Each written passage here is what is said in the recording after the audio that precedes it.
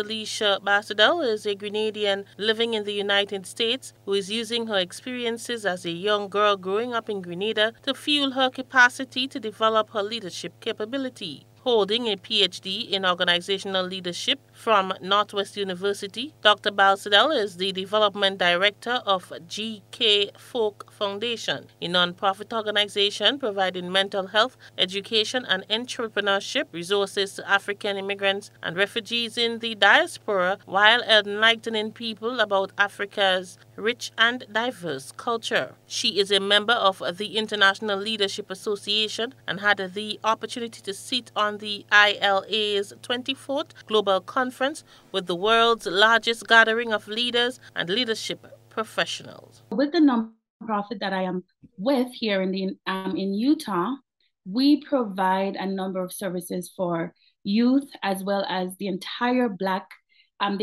family of the Black community. So we provide services for youth, their families as well.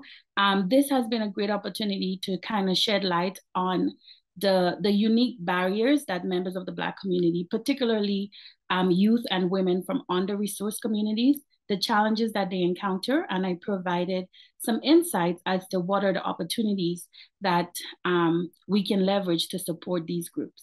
The young leader says she is now on the way to sharing her expertise with Grenadians in need, as she is part of an organization called Education Collective Grenada, an initiative spearheaded by Dr. Carolyn Henry Parker of the St. George's University. Dr. Balsadel says the aim of the project is to develop and maintain sustainable initiatives that benefits education in Grenada.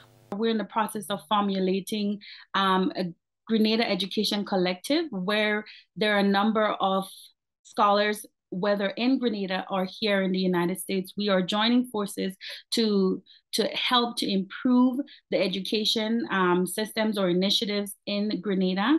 I am currently working on establishing my own nonprofit organization, which will be focusing on providing services in Grenada. Currently, I am also working on an initiative, an educational initiative, and more information will be out soon, but I anticipate providing some school supplies and so forth for youth in Grenada. Passionate about self-development and empowering youth, Dr. Basadel says her aim is to one day be elected Grenada's Minister for Youth and Youth Development. She had this to say to young people in poor and vulnerable families. So if you are like growing up very hard, your family may not have enough money to provide you with the best clothes or school supplies or anything like that, let those hardships fuel your drive to become better in the future. Let that be the stepping stone, the fire that ignites your passion to achieve your goals. I mean, embellishing the rough edges of your past, because it is what it is. We can't really change what has happened, but we can change where we're going. For GBN News, I am Rena Pett Thomas reporting.